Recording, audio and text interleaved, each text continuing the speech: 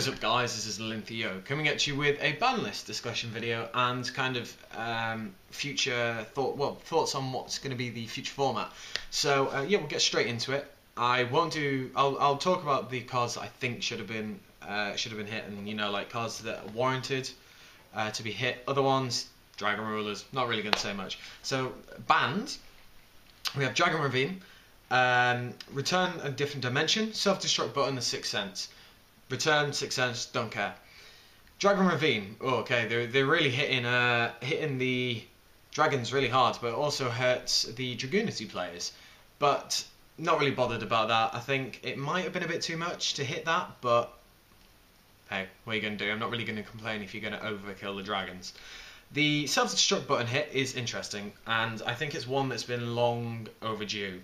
Konami don't like draws, the players don't like draws, only a very small percentage of people who play it like draws because they just like to fuck things up.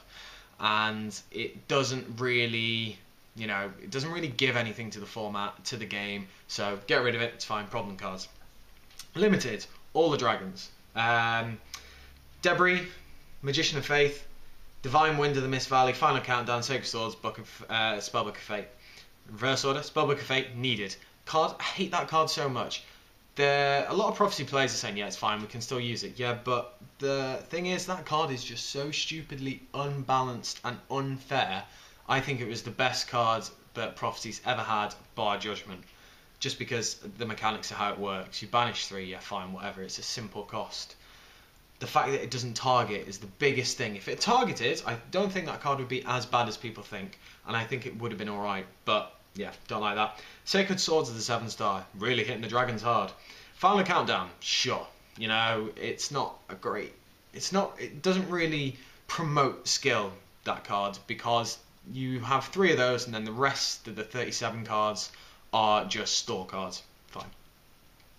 Divine Wind, yeah, okay, suppose you don't really want anything going on with the Harpies then. Magician of Faith, fine, that card can come back. And the reason I think this card can come back is it's no longer relevant in the format. It's no longer relevant. Like some cards on the ban list, not relevant either in today's today's matchup and today's formats. The reason why I don't think it is good, if you look at all the cards that are banned and all the cards that are legal in the game, the best case scenario that if you splash Magician of Faith into a deck, the best case scenario is you play a Dark Hole again. You get another MST. There are no power cards anymore, power spell cards that a lot of people use. And some people might disagree and say, oh, but it's good in this deck. This card has an amazing spell card. Yeah, cool, fine. If you want to give up your normal summon just to set a cards, go for it. Cards that I think it would be good in, and decks I think it would be good in, and there's only really one, Prophecies. Just because you can make Apprentice Magician Prophecies. Do that. Great, that would be really good. That would work very nicely in the deck. Gives them a nice little bit of a boost as well. Do think that should be played in. Don't think it should be splashed in every other deck. Might work in Ghost Tricks if you want to recycle some of your spells. I'm not sure what spells you really want to recycle in Ghost Tricks, but sure, go for it. If it tickles your fancy, go for it. I think if you really want to go for a flip summon, go for Summon or Illusions, because that is just a bit of a better card if you want to give it your set, or just play Ghost Tricks. So going on to the semi, Chaos Sorcerer and Lone Fire Blossom. Cool, Chaos is a little bit back now because you got the BLS and the 2 Chaos Sorcerers, but fine, it's not really relevant, not really been doing much. It gives some of the rogue decks a bit of a boost, fine. Lone Fire, cool, the Shimra cards are coming out, gives plants a nice boost, perfect, it's completely fine. The very important thing to note about that is Debris went to 1 and that went to 2. I think if Debris was still at 2 and Lone Fire was at 2, that would have hurt. I think Debris was at 2, or is it at 3? I can't remember. But either way, it's good that Debris is at 1 and Lone Fire is at 2, because Debris being at 1, if it was more than 1, I think it would be a problem there, just because of the synergy Debris would have with the deck. It might make it a little bit too powerful, so quite happy with that. Unlimited, bit of a long list. Archlord Christian, Mizuki, Plague Spreader, TG Striker, Tour Guide the Underworld, Constellar M7 and 5 and Tenki, basically. Again, reverse order, Tenki. Don't really know why you did that. Suppose you really want to push those Bujins. But sure. Don't really think it's that bad. M7, wow. Really didn't see that coming. I think that was one of the very few cards that I would have seen, being bumped to Unlimited. I don't think it's going to have much of a impact. I think most people only run 1 or 2. Decks that only run 3, Gishki Heretics, I suppose. Not even Constellas run 3. I think they'll probably just run 2. Yeah, that's all I really say about that. Tour Guide the Underworld, sure, bring it back, not a problem. Bring back Sangan though, seriously. That card doesn't need to be banned anymore. But I suppose that's not going to happen now. Tour Guide's gone back to 3 because then you might just revert back. But you know, plants can use Tour Guide if they so wish. And you know, it's quite nice. Our little bitch is back. Then we have TG Striker. Sure, fine. About fucking time. I really didn't understand why that was banned. I understand how the deck works. Still don't understand why it was gone. Plague Spreader and Mizuki. You will now all see my obsession with zombies. Back in the day, zombies was my favourite deck, and it still is my favourite deck, but I've never shown that on my channel. I've never shown you a deck profile. However, I have zombies. And they're all in my folder. They're all ready. Like, pretty zombies, and they're all like, you know, the zombies themselves are all max rarity and everything. I'm just having so much fun just getting them built, and just because Mizuki, I think the important one, Plague Spreader, okay, cool, that's really good to have, but the reason why zombies were so good back then is because, you know, they had Card Safe Return, they had Brio, Brian Ark even, and that's why they were just shadowed a bit by Teledad, but they did top. But the important thing is Mizuki, and I just think that card is so good. It gives the deck a nice boost. It just lets you enable a lot more different plays with zombies. Onidad deck is quite nice as well. Basically, zombies are based around level 4s, as they all are, and yeah, just great. And the one card, the last one I left to talk about, is the most exciting one for me. Archlord Christia is now at 3. Herald says what? Now, this is ridiculous. I didn't expect it. I would have really liked ARA back to 3. I really would have liked Advanced Victory Art back to 3. And I think it's coming. I think it's going to happen. But I don't think it's going to happen just yet. I think probably next format or the format after, Advanced Victory Art will go to 3. Just because it has been like that in the OCG, nothing's happened. With Herald, I think everyone's kind of forgotten about it, and I just think next format, especially how I think next format's going to go, Herald is going to be an amazing card, an amazing deck, and Archlord Christia goes straight to 3 in my version. I haven't even considered it. It's just gone straight to 3 because the card is so good, and I think there isn't going to be that much special summon as there was in this format, and some people might think Archlord Christia is, you know, not going to be as strong. In Herald, it's very good.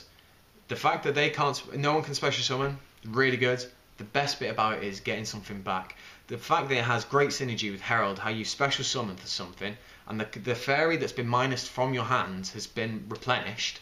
That's really good.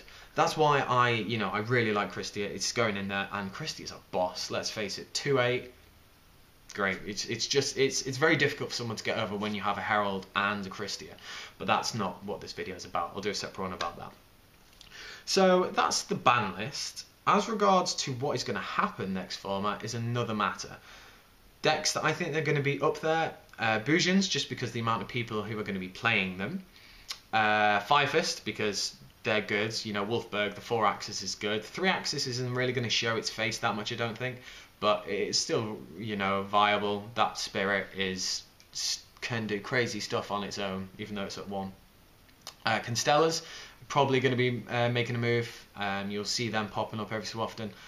Plant variations, I think you'll see as well, just because people don't really like to put down their favourite decks back, you know, from back in the day. I'm a prime example of that. Herald, Heretics, Zombies. So it's just we play with what we know and what we like. And with these new Shinra cards coming up, I don't think they're very good currently. Like the whole excavating thing, I don't really like it. I think it's more of a gimmick, but you know, they might get more support. Who knows? Someone might come up with something busted, and that just makes them fun. Chaos Dragons could be a thing now.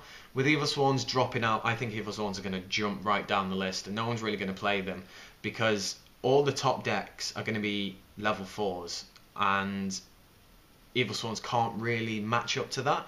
Evil Swans against Firefist suck. Evil Swarm against Constellas suck. Evil Swarm against Bujans still suck.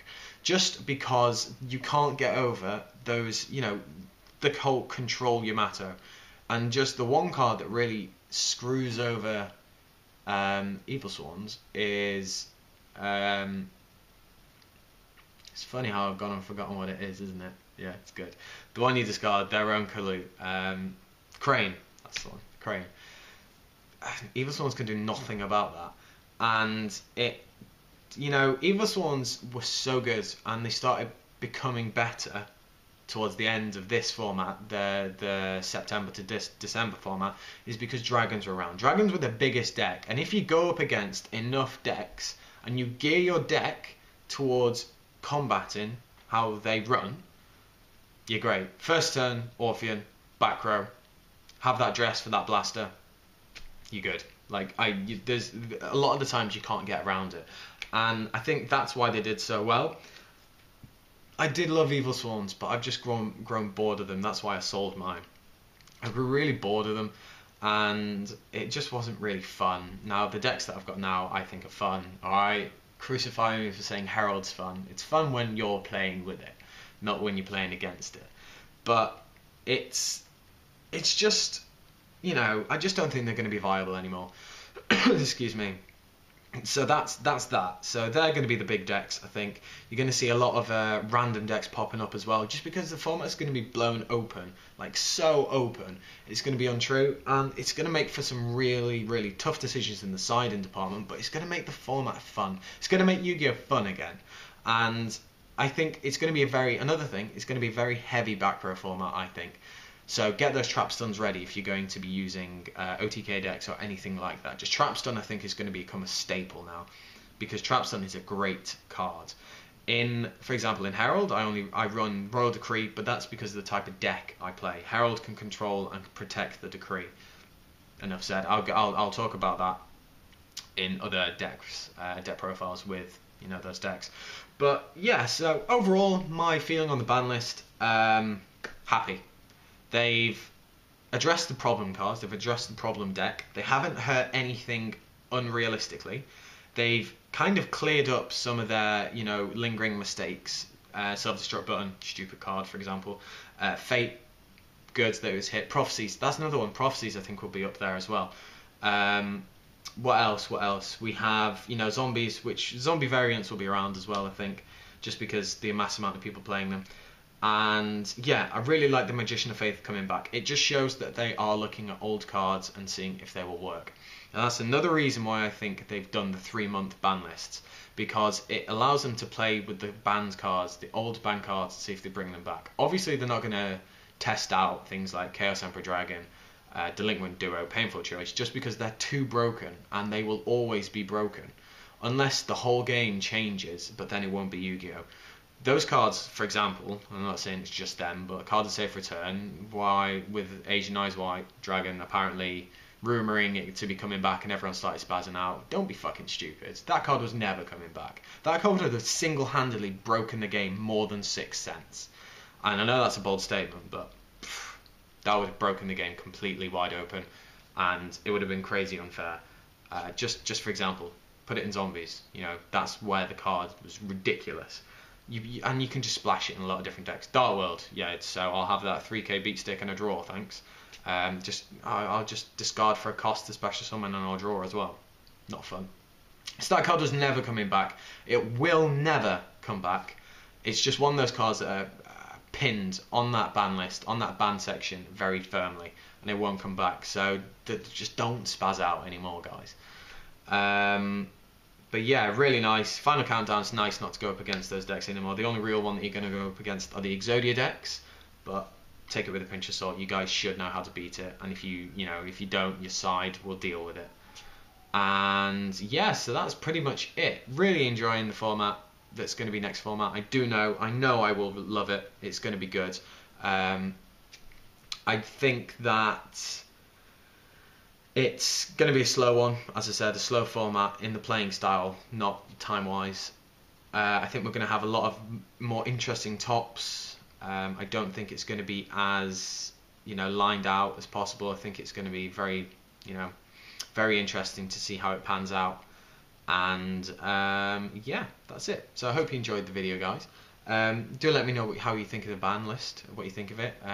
What do you think next format they're going to do? Because so far it's looking pretty balanced. What are they going to do next format to fuck it up? So yeah, that's it. Thanks, guys. As I said, comment down below. Let me know what you think. Like, comment, and subscribe. Cheers.